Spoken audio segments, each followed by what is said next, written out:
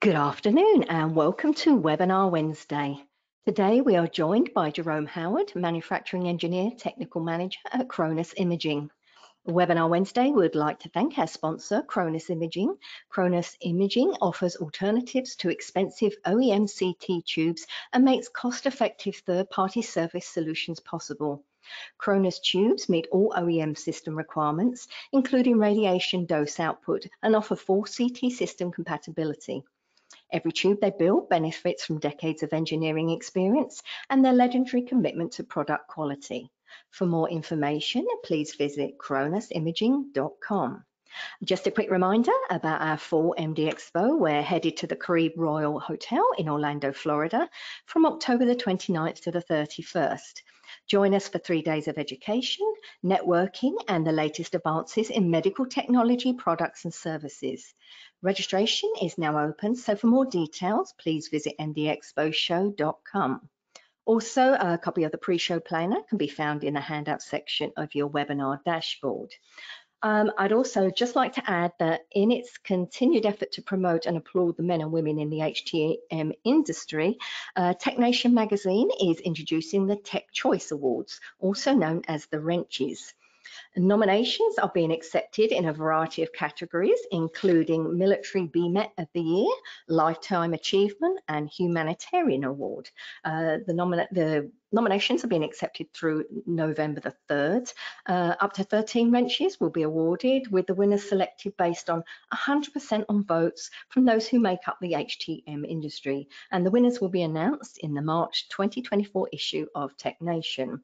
More details, again, can be found in the handout section of your dashboard and online at onetechnation.com/tech-choice-awards. Okay, today's webinar is eligible for 1 CE credit from the ACI, and you can obtain your CE certificate by completing the post-webinar survey, which will be emailed 1 hour after the completion of today's webinar. You must complete the survey to receive your 1 CE credit, and you'll be able to download the certificate directly from your computer once the survey is submitted. If you have any questions, you can reach us at webinar@mdpublishing.com. Let's kick off today's webinar by giving away one of our Webinar Wednesday t-shirts to the attendee that can tell me the answer to the following trivia question. Today is National Honey Month. Which state is known as the Beehive State? Answer now using the questions feature on your dashboard, and I'll reveal the answer at the end of the webinar. We'll wrap up today's presentation with a live Q&A, so please submit your question anytime using the questions feature on your dashboard. As I mentioned earlier, our presenter today is Jerome Howard, and he will be discussing Is My CT Tube Arcing? How to Diagnose and Troubleshoot.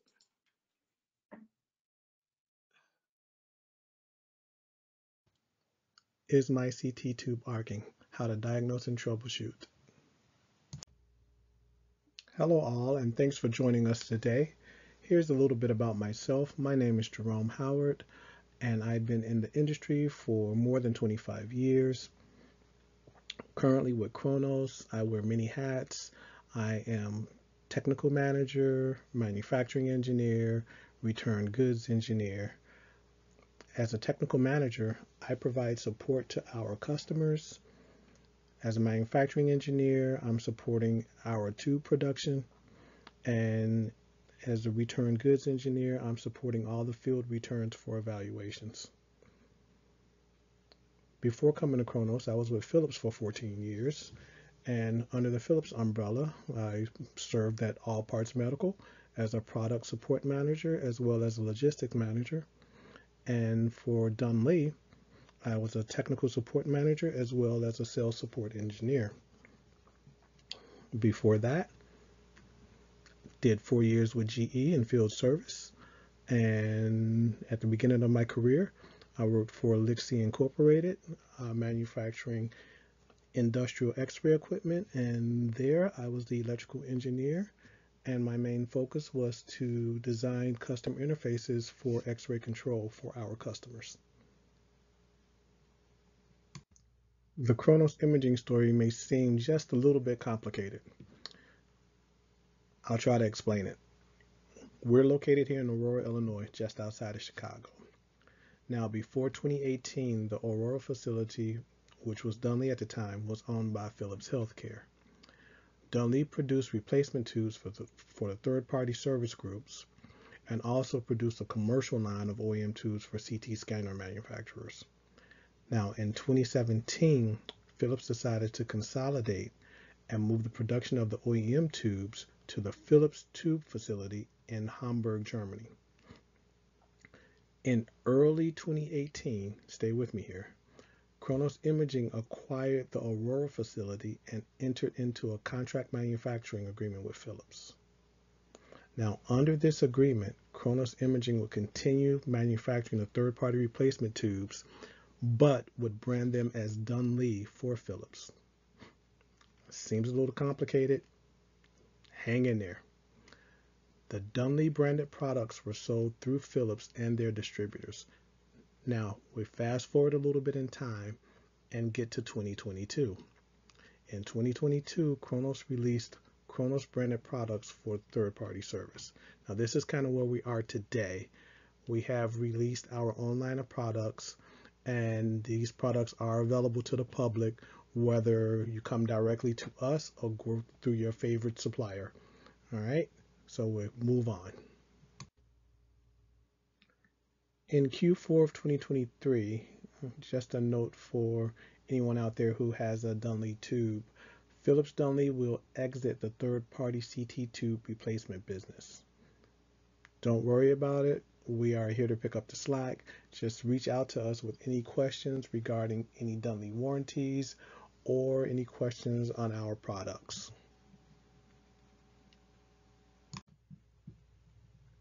Here's our product portfolio. From left to right, we have the DA135 CTE. That's for a GE scanner. The DA165 NP is for GE as well. The S532 Acron, that's for the older Siemens scanners, the Siemens Sumitomo 16.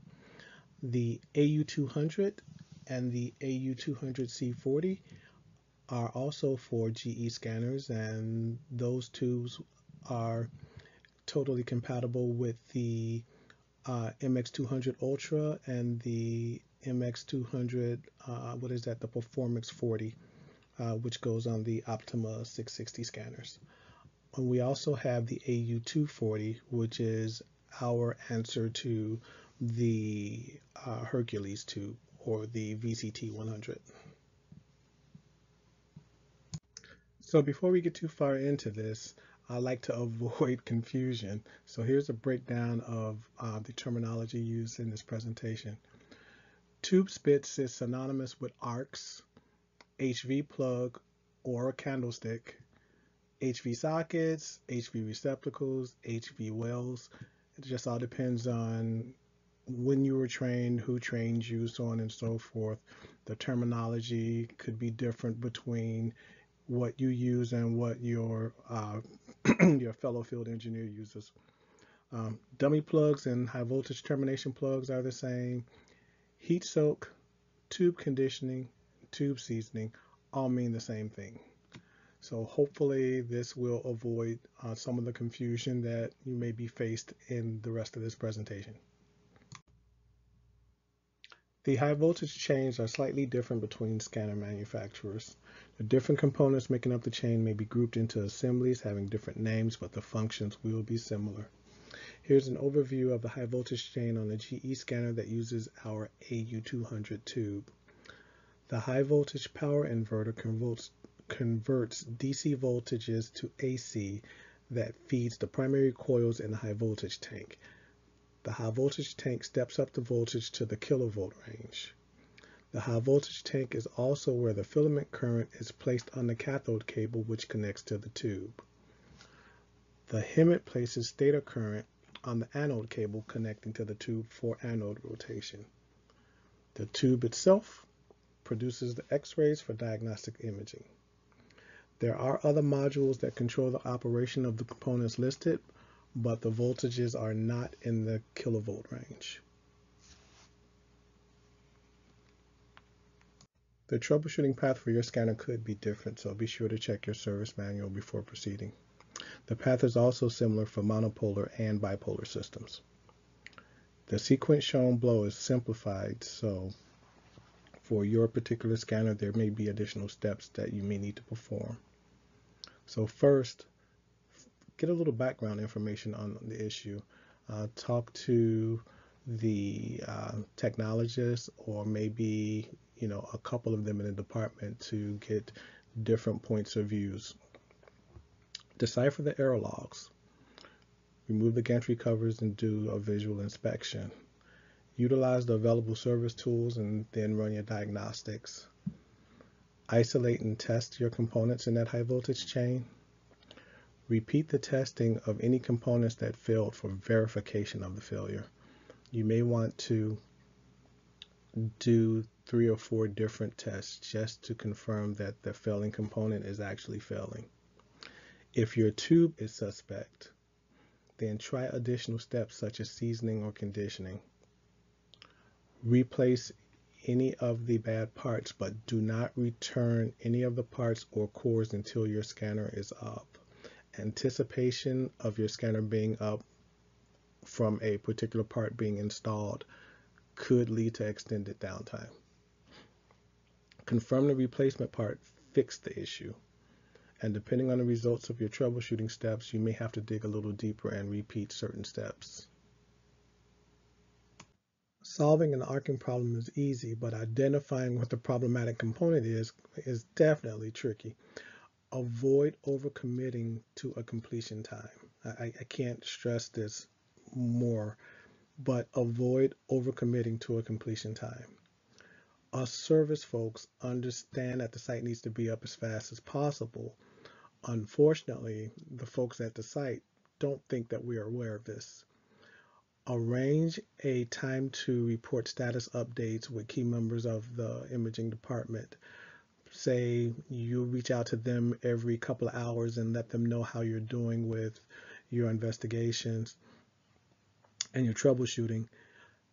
It is better to establish that time to report up and stick to that than to have them come looking for you asking, when is it going to be up? We have patience. When is it going to be up? So just kind of keep that in mind while you're troubleshooting arcing. It can be a bit tricky and catch you off guard. Some of the background information you should be looking for is to find out what actually makes the scanner start arcing. How long has the problem existed? Was there any particular techniques or protocols used that brought the problem on? Were patient scans interrupted? Were there errors displayed on the scanner? Was the gantry itself tilted when this problem happened? Are any patient exams displaying image artifacts, or are the techs noticing any arcing noises coming from the gantry? Check your error logs. If you have remote access, this would be perfect. You can take a look at the error logs and maybe make a determination on a part that you can possibly order and send to the site before your arrival. The error log will definitely give you a good place to start your investigation. If your particular scanner reports the type of arcing, such as anode to cathode arcs or anode arcs or cathode arcs, this will also help you to identify an area to focus in on. For example, if the scanner is reporting anode to cathode arcs, there's generally 2 places where that type of arcing can happen. That type of arcing can happen either in the tube itself, since both high voltage potentials are inside of that one component.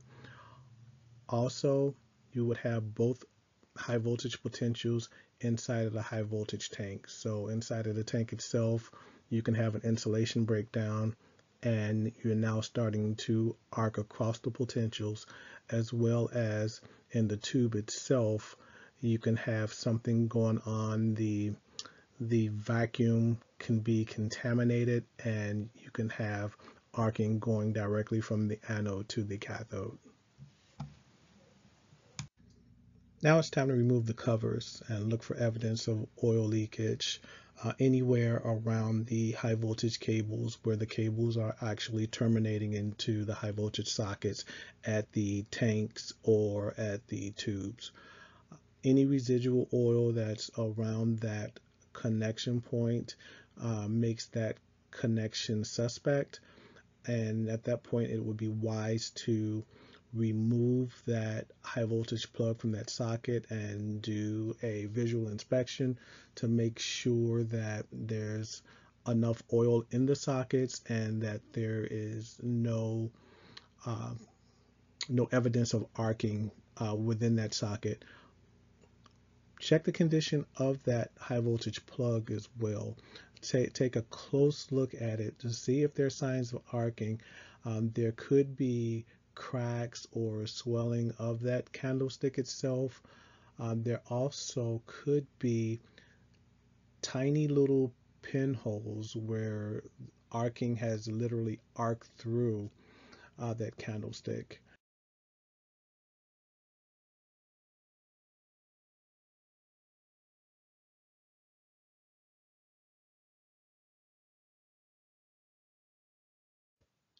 Here we see pictures of damaged high voltage cables.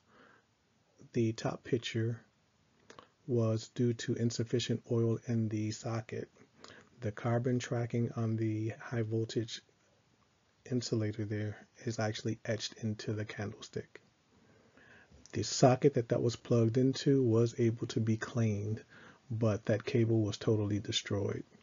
The second picture shows a split in the candlestick, or a cracked candlestick, and that caused intermittent arcing. It took a while to find that as well. Now the third picture was a little bit of a bear. There's actually a pinhole in the insulation of the candlestick, and that caused intermittent arcing, and that went on for weeks until there was enough carbon buildup on the socket itself, on the wall of the socket. So that just created havoc. It was hard to see. It is very, very small, and it's circled there in yellow. The fourth picture actually shows a cross section of a candlestick that had failed in the field. We can see there circled in red the arc path that traveled through that insulation material before it exited the candlestick itself. Continuing with the visual inspection, check the condition of the sockets, any wafers or gaskets, and also the terminals at the end of the high voltage cables or inside of the high voltage sockets. If there's any signs of arcing, any carbon tracks or anything like that, see if it can be cleaned, if it can totally be cleaned away. If it can be cleaned away, then that's just a sign that there was either not enough oil in that socket, or maybe the oil had broken down. Maybe it's dirty or contaminated. The pictures here show, the two on the left show damage to the terminals. The top right picture just shows the application of the silicone wafer, usually used on some Siemens scanners. And the fourth picture, bottom right, shows arc tracking and cracking that has happened inside of that high voltage socket. Check the service manual for troubleshooting procedures for your scanner. Different tools and accessories may be specific for your scanner you are working on. Start with no-load testing. X-rays are not produced during this test. Don't isolate any components at this time unless instructed by your system manual. If this step passes, change the parameters of the test and make longer exposures. The goal is to get the system to arc. The next step would be to isolate the generator. Some systems require the use of dummy plugs. Dummy plugs used on GE scanners will allow for manual rotation or positioning of the components around the gantry. Example, you will be able to test a high voltage tank at 6 o'clock or at the 12 o'clock position without spilling any oil from the sockets. The pictures to the right show the dummy plugs that can be used on bipolar and monopolar GE scanners, and those are the three at the top, and then the two at the bottom are for Siemens scanners. Here are a few things to keep in mind while you're troubleshooting. Troubleshoot using a higher kV if your arcing is intermittent. This can help to make the issue more repeatable. When the arcing is more frequent, use a lower kV and increment it slowly until you get to the point where your instability actually starts. If your site uses 120 kV the majority of the time, and then arcing should happen when they select 140 kV, this may be a situation where you can condition or season the tube to stabilize it. Set your exposure times long during your testing. If the exposure duration is too short, your failing component may not have enough time to break down. Also, tilting the gantry could aid in identifying the presence of any air in your high voltage tanks that could be causing arcing. Let's isolate the power unit. With the cables removed from the power unit, fill the sockets with oil or use your dummy plugs if you have them. Pick a starting kV and run several iterations of the no-load testing. Increase the kV as you go because, again, we are trying to get the system to fail. Use long exposures, greater than a minute. Depending on your system, you may be able to go up to 5 minutes or 6 minutes or even 10 minutes, and just see if breakdown is going to occur with the power unit isolated. When your maximum kV is reached during your testing, increase your exposure times and retest. The point of this is to definitely verify that your power unit is either stable at longer periods of time or if you can actually get it to fail.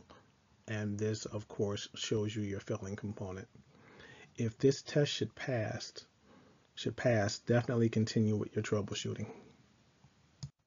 So backtracking just a bit, your power unit, let's say it does fail the no-load test. There are other modules inside of this power unit. So depending on the availability of a replacement power unit and the correct revision numbers that are available, you may be forced with changing out some of the individual components that make up this power module or this power unit. So keep that in mind. That may be an alternative to not being able to get a power unit in quickly. You may just have to try and swap out some of the other components that are in this unit, and hopefully one of those components could be causing your issue. So previously we had the isolated power unit to pass, and now we want to add another component to that, which is the HEMT tank if you're working on a GE bipolar system. The high voltage tank is going to be directly connected to the HEMT tank, but the HEMT tank is not going to be connected to the tube, and the cathode side of the high voltage tank is also not going to be connected. So those two sockets need to be filled with oil or dummy plugs. We're going to repeat the same test as we did before with the long durations, and we're going to ramp up the kV through that no-load testing. Again, the goal here is to get something to fail. If you can get something to fail, then you can pretty much assume that it's the last component that you've added, or possibly that high voltage cable that's connecting the high voltage tank to that HEMT tank. If all passes, then move on to your next troubleshooting step. So in our previous test, we saw that the generator was fine. We couldn't get it to fail. And we also added in another component, which was the HEMT tank along with its high voltage cable, and we couldn't get that guy to fail. So next, it seems as if the problem is either with the high voltage cable going to the tube or the cathode cable coming from the generator to go to the tube, or maybe the problem could be the tube. But before we hang our hat on the problem actually being a tube, let's expand the testing by using some of the other service tools that are available on your system. In this case, for the GE system, you want to look at the shorted inverter test as well as the gate command testing for your particular scanner. Still, don't rule out other components. You could have problems going on with your KV control boards, and also you could have still, a problem with the HEMT tank or an inverter or any of the other various components. The tube should be the last component that's replaced, because I do believe it's going to be the priciest and it's going to actually take the most time to install. So don't be afraid to go back and retest everything and save the ordering of the tube or the replacing of the tube for last.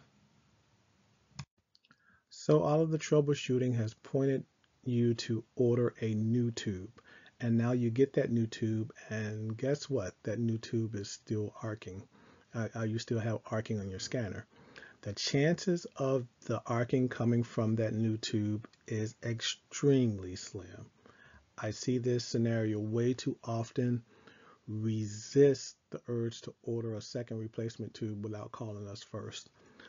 A lot of times you may have to go back and do the diagnostic testing on the components that you've already tested, because now you know for certain that the issue is not the new tube. Some field engineers actually order a second replacement tube just to install it and find out that it's still doing the same thing as the previous new tube as well as the original tube that was in the scanner.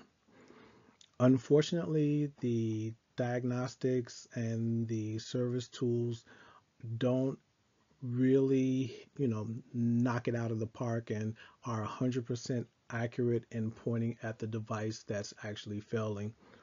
You may need to retest just to find out which component is actually failing.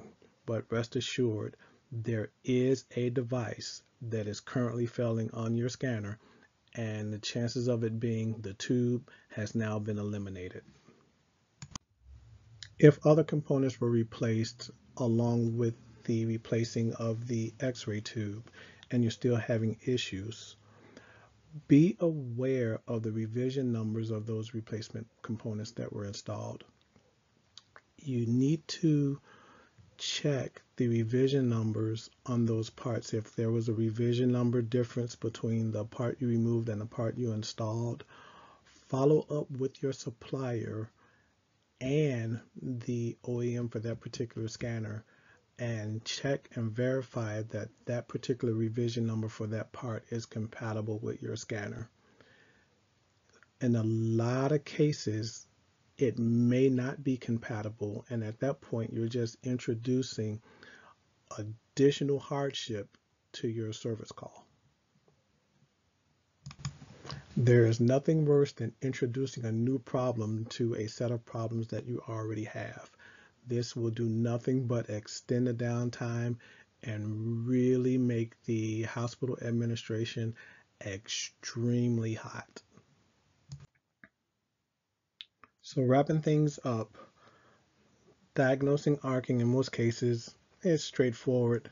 No-load testing is the tool of choice, but that just depends on what type of arcing you're having. Arcing could have a current component related to it, meaning that the system is only arcing at some kV at some level of MA.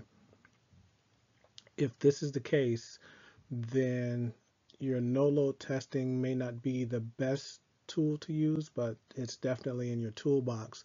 You may have to start investigating the KV and MA using KV and MA diagnostics on your particular system. Any other tools that you have available in your arsenal, you may have to pull out all the stops and use those two to figure out why the system is arcing at some particular MA level. Another thing to do is to keep track of all of your testing. Grab a notepad or something and just keep a log of what you're doing at the service call. If you're doing test A, write it down, test A, and then the results. Then you move on to step two. What happened at step two, step three, step four. If you end up being at the site for longer than you expected, there's a chance you're going to be tired, you're going to get a little cranky, and you're not going to have a clear memory on all the steps you've taken.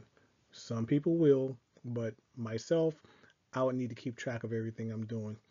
So if you keep yourself a log, it'll kind of prevent you from doing the same thing twice because you couldn't remember doing it the first time. And also, don't hesitate to reach out for support. I am sure that this problem that you are facing is not the first time this problem has come to surface.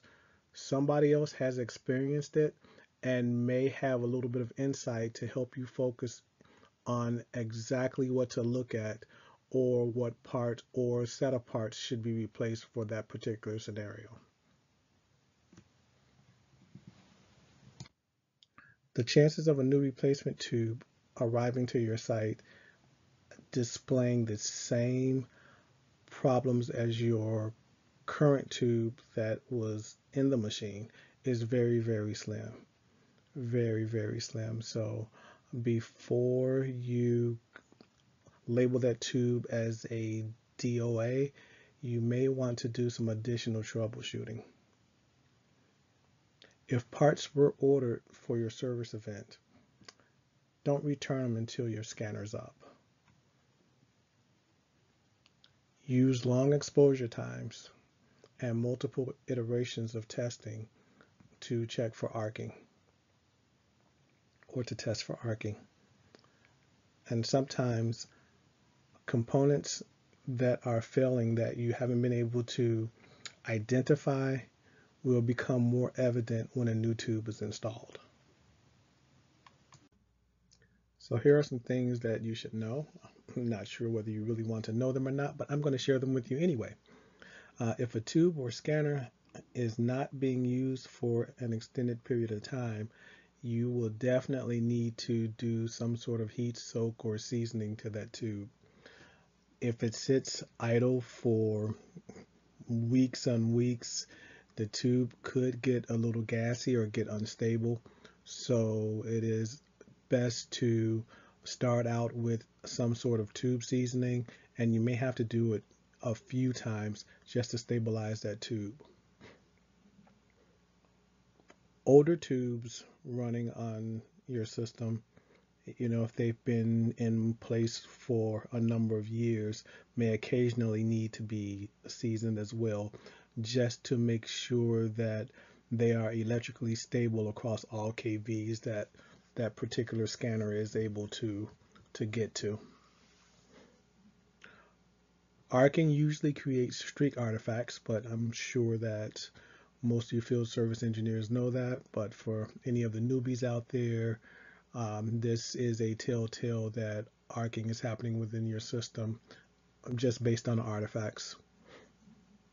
And another small little thing that a lot of people don't realize is if you don't reset the filament lookup table or reset the TNT data for GE scanners, you are not starting the filament currents out at their default settings. There's a filament aging algorithm that happens with a lot of CT scanners, and that current that's delivered to that filament slightly increases over time.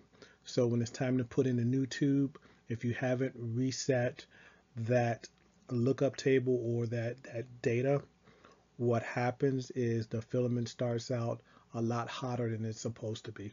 And that leads to premature filament failure.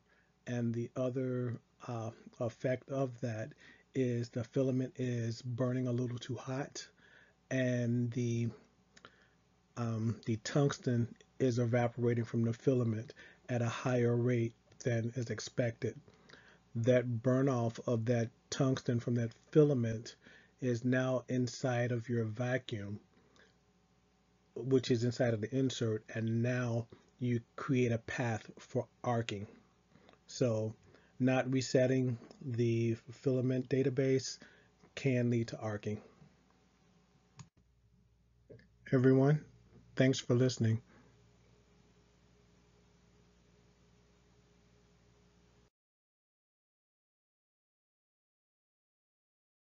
Thanks, Jerome. We have got a couple of questions that come in, so if you're ready, here's the first one. So what is the advantage of using dummy plugs? Good question. So, dummy plugs for certain scanners will be required to do any high voltage troubleshooting, especially on some of the Siemens scanners. Now, on the GE scanners, the dummy plugs will come in handy, especially if you are in a situation where you need to possibly rotate the gantry a little bit by hand. For instance, if the high voltage tank is sitting at 3 o'clock and you were to fill it with oil without having a dummy plug installed, right? So you're filling it with oil, you can only test that high voltage tank in that 3 o'clock position. But say you were using the service tool, the dummy plug with it, now you can close that socket by using a dummy plug and rotate that high voltage tank from the 3 o'clock position, say, to the 6 o'clock position. And you can continue doing your no load testing there. Maybe there's some sort of air bubble or something inside of the tank that the tank just needs to be in that sweet spot for it to start failing on you, for you to be able to identify that as a failing unit. Okay, great. Just another question here is, why use longer exposure time for KV no load testing? Sorry. Not a problem. So for KV no load testing, a lot of times the default parameters for the time that the high voltage is going to be on may be down in the seconds range, 10 seconds or 5 seconds or something like that. In a lot of cases with arcing, the presence of the KV or KV being turned on may need to be on for a longer period of time just for that failing component to actually start to break down, so that insulation in that component starts to break down and then arcing starts to happen. So using extended times is better for troubleshooting. If you use the standard couple of seconds or something like that for a no load test, you can really proceed in your path and go past the component that's actually failing because you didn't put enough time in the no load test. And another thing too, I want to mention about the no load test as well is I've seen in some cases where field engineers would leave the high voltage plugs terminated at the supply end, and let's just say remove the other end of the high voltage cables from the tube in order to separate the system from the power unit per se to the tube. So now they're running a no load and your high voltage cables are not terminated. They're just flying or just hanging in free air. That's not a safe thing to do. Always consult your service manuals before you do a no load procedure, just to make sure you're following all the safety guidelines. So the point here is, if that high voltage candlestick is just sitting out in air, depending on the humidity in the room, you can actually generate an arc in open air. And if your high voltage candlestick doesn't have enough distance between whatever other component it may be close to, you can actually create an arc from that candlestick over to another component in your gantry, or if someone is standing in a room too close, you can generate an arc to that person. But if you were going to generate an arc from the cable to another component in the gantry, you're looking at something like maybe 75 kV that has now just jumped from that high voltage candlestick to a component in the gantry. And if that happens to be something with circuitry in it, rest assured that now you have just destroyed a component inside of the gantry. Putting latex gloves or something like that on the end of a flying high voltage candlestick, yeah, that's not enough to isolate that candlestick. Black tape or a glove or something may work for isolation on low voltage, like just say 120-volt circuit, a live wire. If you were to put black tape on it, it'd be fine. You don't really have to worry about it because your voltage isn't getting that high.